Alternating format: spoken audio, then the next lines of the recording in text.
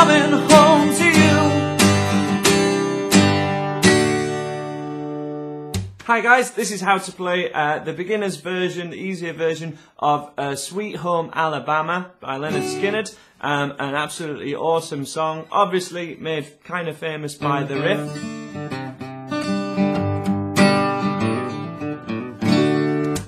We will cover that riff later in the video. Check out one of the in-video links below if you just want to skip to that intro. But in these videos we're kind of looking at how to change between these chords and learn a few songs with a few simple chords. So this song starts on the D major that we looked at.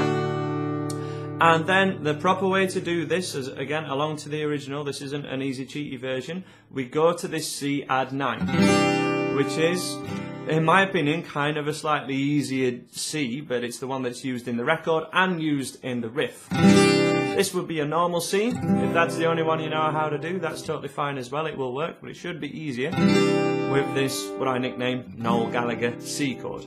So we have 2 strums of a D, 2 strums of a C, and then a whole bar of your G chord, which again should be easier with the 4-finger version of the G. So we have 2, 3, 4, and G. 2, 3, 4. 1, 2, 3, 4. 1, 2, 3, 4. It's a slightly up-tempo record, but this should be okay for you to strum power 8s to as well to start off with. So all the downs. 1 and 2 and 3 and 4 and for every bar. That would be 1 and 2 and 3 and 4 and 1 and 2 and 3 and 4 and big wheels keep on turning.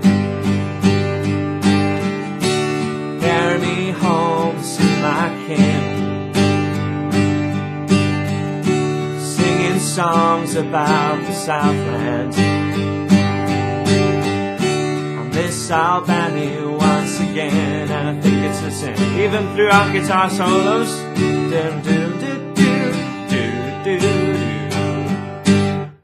Just keep strumming those chords and it will work absolutely fine. That's the rhythm part to it. If we want to add some upstrokes in there, make it sound a little cooler. 1 and 2 and a 3 and 4 and a. Every time you do 1 and 2 and, hit 1 upstroke, kind of the same as Can't Always Get What You Want, which is a previous video in the series. 1 and 2 and a 3 and 4 and a 1 and 2 and a 3 and 4 and a. Now we have pretty much a change there over every time you're going to strum that and a, which happens quickly. The key to being able to do those kind of changes is actually lifting off to change to your next chord. So you kind of play this chord on your upstroke.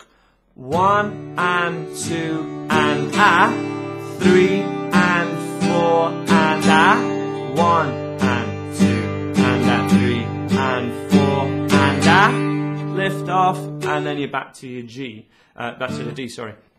So we want to be able to coordinate you lifting off with an upstroke, and again it shouldn't work, should sound terrible, but this is what's done. This is how people do the quicker changes with the cooler strummings. The strumming keeps going, and if you change chord, it doesn't affect the strumming, or it's coordinated with something else. And this is used to kind of creative effect to be able to do. You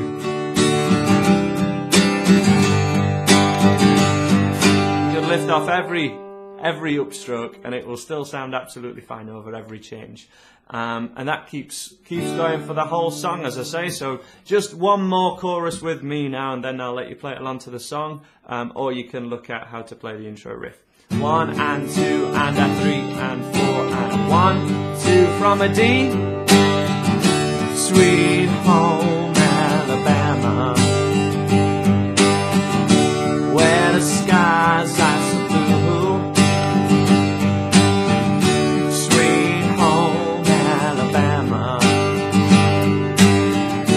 I'm coming home to you. End on a D, 3, 4, D. And that's how you play the rhythm part to it. Okay, so the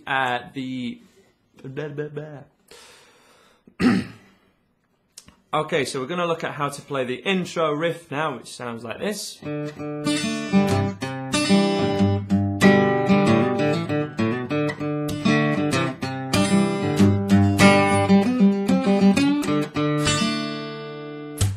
Okay, so it's the same chords as in the easier beginner's version, but we're picking the root note of the D chord twice with a palm mute in between, so this is your 4th string, and then to the other D note, which is your 2nd string, 2nd to 3rd string.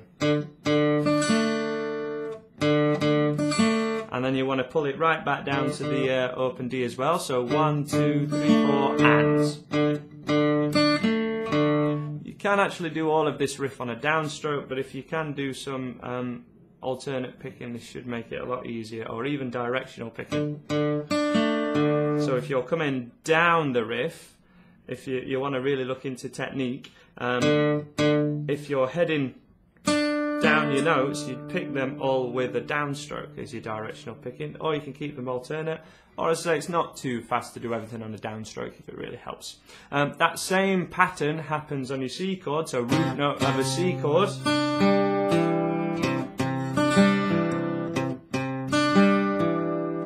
So the D one more time. Same riff on the C. And then 2 root notes of a G chord, and then strum your G. So from the top, that would be.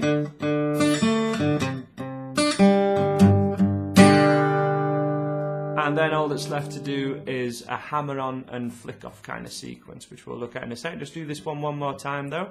Main riff from top, 2, 3, 4.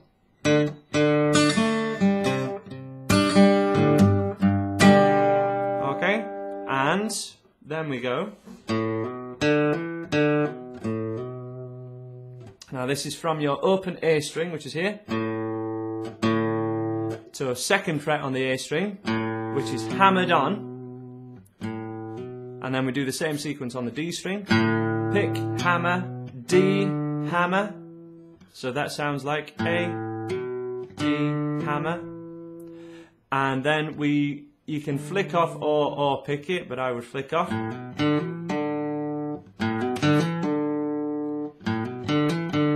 Okay?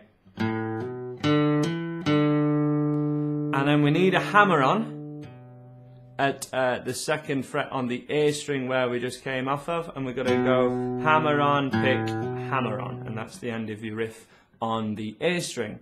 So all in all, here's your sequence.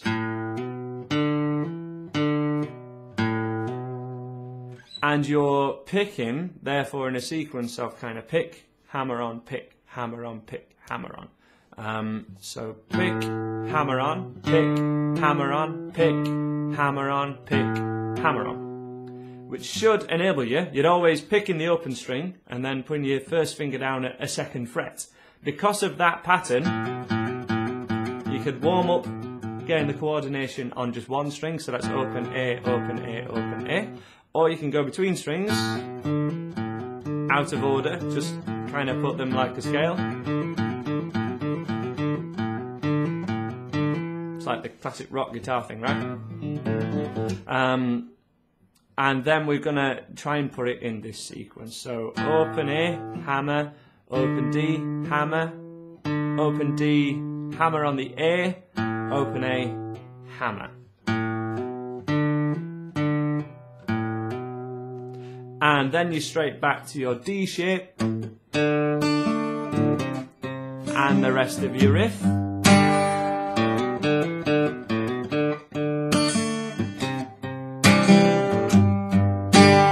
And then we've got an open G or 3rd string, and we've got a couple of picks there, down, up. This is definitely going to take some alternate picking.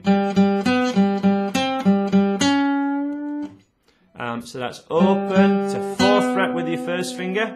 It's it reminds me of a Thin Lizzy lick. Sounds like the middle of Jailbreak to me. But this is from the open G to 4th fret, to 4th fret, 2 picks, 5th fret, 2 picks, 6th fret, bent up, and then you start your riff again. And the riff starts again from an open D string. So if that feels like, hang on, I've got this riff and then I go back to a chord, that's a bit quick. You can actually just pick the start of the riff on the open D, which gives you a couple of seconds, well, a second or so, to get the rest of your riff settled. Hammer-ons, single G string, back to riff.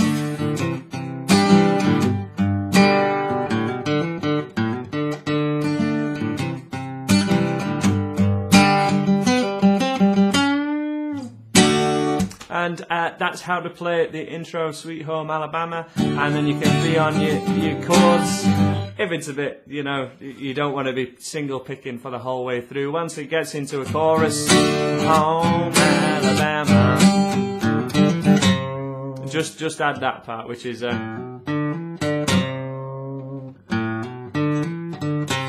same sequence as we did before, but it ends on a C note. 1, 2, 3, 4, open. Rather than going, you go with a bluesy bend down. Alabama. And that's as much as I'm going to cover in a beginner's video. If you really want to know the whole rest of the song, do let me know. Put a message below saying make the rest of the song for me, and I will. But just in case, I'm going to keep this one for absolute beginners.